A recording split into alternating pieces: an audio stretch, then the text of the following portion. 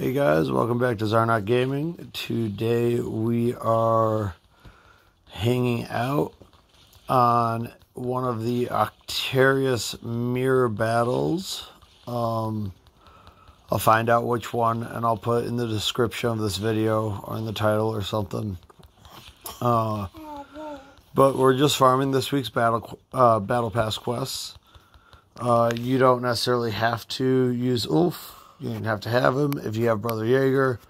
I also got Ancient Thoriad here and Marnius Calgar. All these guys have power damage and Final Vengeance. And those are the two big weekly battle pass traits.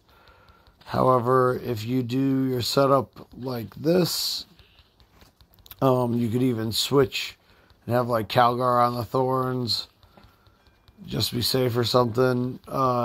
Then yeah, easy peasy. 220 kills with power damage, 150 kills with Final Vengeance heroes. There you go. Happy hunting, guys.